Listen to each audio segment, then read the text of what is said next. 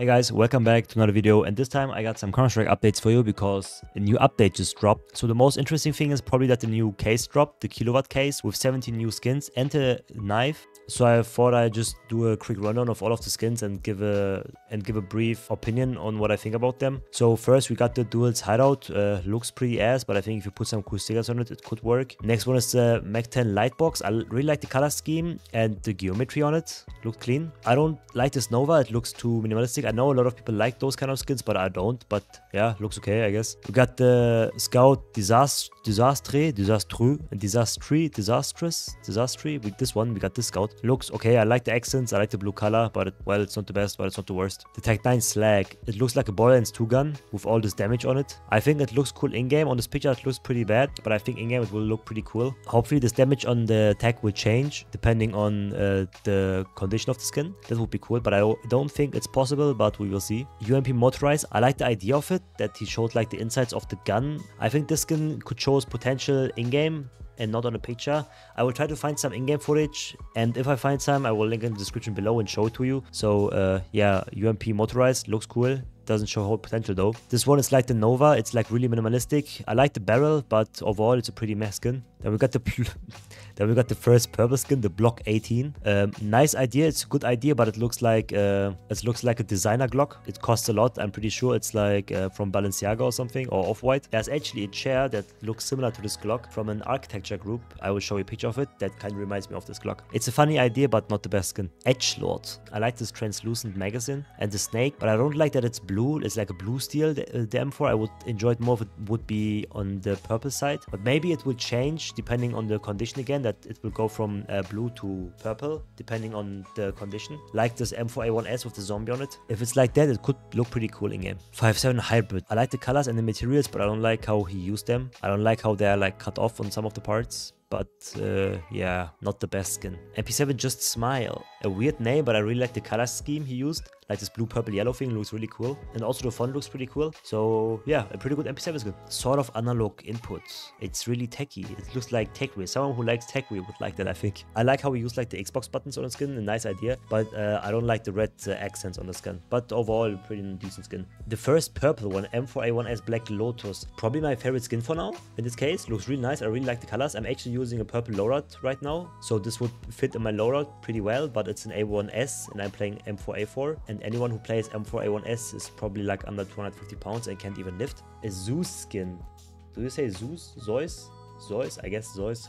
I don't know. I really like the art on it, but I think Zeus looks like a werewolf. He looks so hairy. Doesn't he look like a werewolf? Well, yeah, it's cool. It looks cool. Blue and the yellow gold accents. I think it doesn't look that cool in-game because you won't see the side of this gun a lot because it has such a small surface. But overall, a nice design, but probably not gonna look that nice in-game. USPS Jawbreaker. That is probably my favorite skin. That looks really nice. I really like that. I really like the colors, especially this purple, yellow, blue. Looks really clean. I think there's like good doggy written on the silencer. It's kind of cringe, kind of weird. I'm not gonna lie, bro. Probably would more appreciate if there would be like a good doggo written on it, but overall a really clean skin. I'm not playing USPS as said before because I'm a real man and not a bitch, so I'm playing P2000, but actually good skin. Now to the first red one, Chrome Cannon. Okay, I gotta say on this picture it looks pretty ass. Not gonna lie, it looks weird as hell. Looks like it's bugging out. But I think if you look at it in-game, it's gonna look pretty nice. So I just watched in-game footage of the skin and I probably showed it to you also. The orb looks like it has a new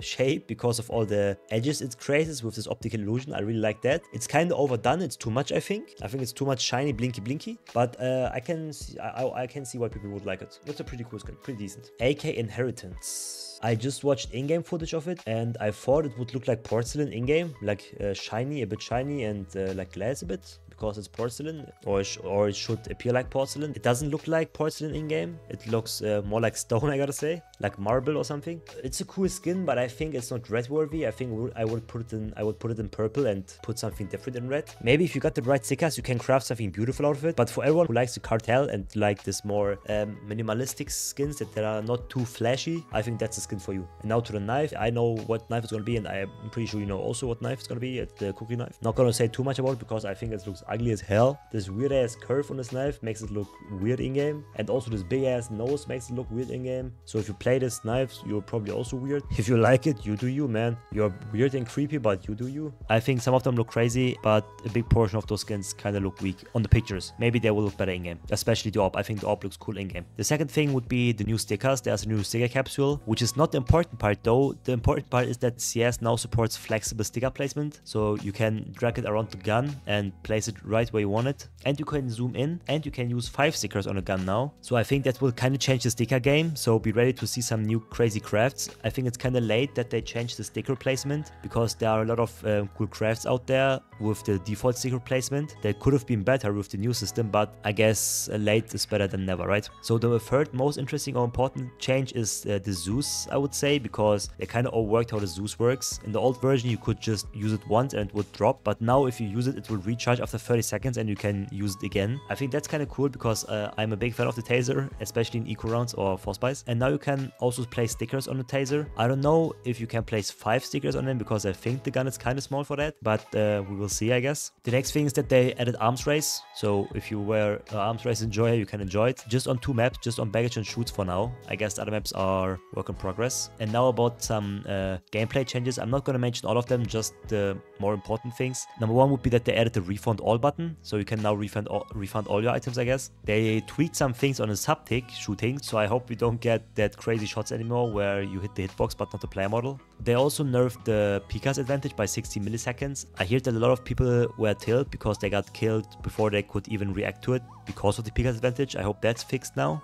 They also adjusted the range of the CS rating that allowed to party together in premium matchmaking, so you probably won't be able to queue with your bot friend anymore. They also improved smoothness of sliding along surfaces. That's a big thing. And right beneath that, we got fixed an issue where collision between players was jittery. That is actually huge because that was a big problem. I hope that's actually fixed now. Also, player pings are no longer blocked by invisible geometry. This is also actually a really nice change because I really had problems with that I would just ping the wall in front of me instead where my crosshair was aimed. So that will make our life a bit easier.